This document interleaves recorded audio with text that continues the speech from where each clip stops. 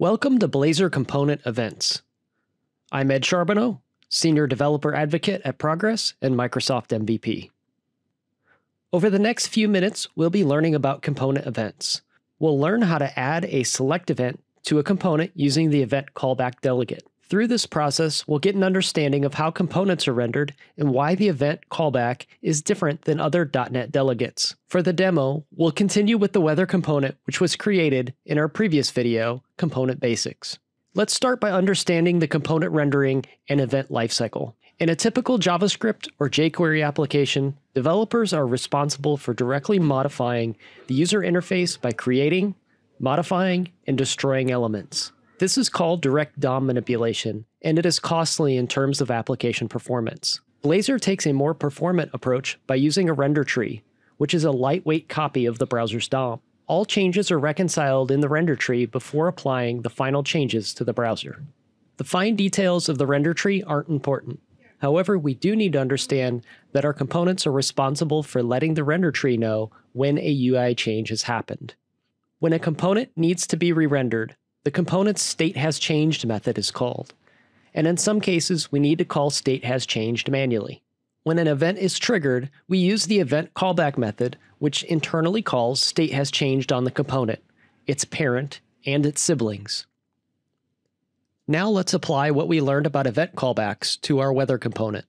We'll start with the weather forecast data item that we're using as a model to bind data to our component. We'll add a selected property to the weather forecast item and preset the value to false. Now let's open the forecast component and modify it to accept a selected parameter. Next, we'll need to set a value for our CSS, so when the component is selected, it changes its style. We'll write out the selected CSS value in the forecast item's class attribute. Now we need to create an event. We'll call the event onSelected, and we'll set up a parameter with the type of event callback. We'll also pass the day of the week as an argument, so we can figure out which component raised the event. And finally, we'll need to allow users to click on the component to raise an event.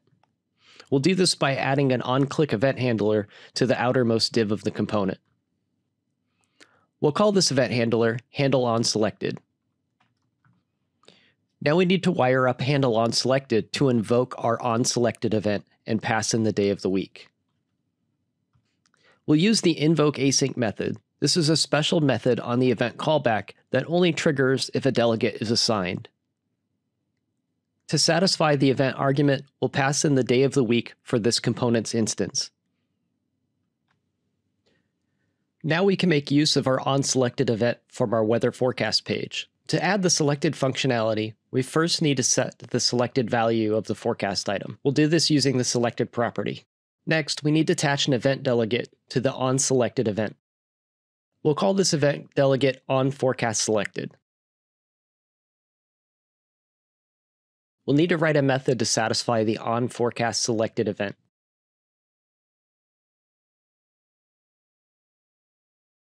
We'll accept the argument of day of the week, and we'll use the day of the week to set the selected item.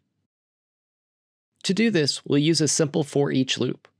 We'll set the selected value equal to the day of the week that matches the forecast item argument.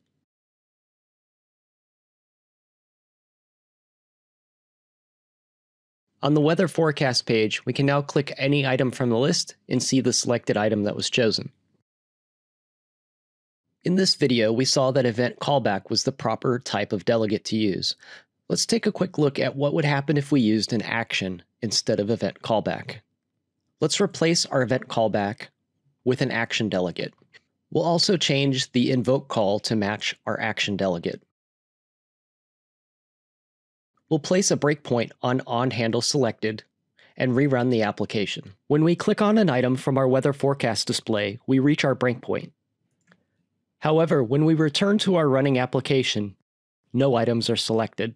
This is because the component's stateHasChanged method hasn't been called, notifying the Blazor framework to update the UI. All parent and sibling components would also need their stateHasChanged methods called to update the UI successfully. This is why in Blazor, we should always use the event callback delegate versus standard .NET events and actions. In this video, we learned about component rendering and event callback delegates in Blazor. In the next video, we'll learn about two-way data binding with components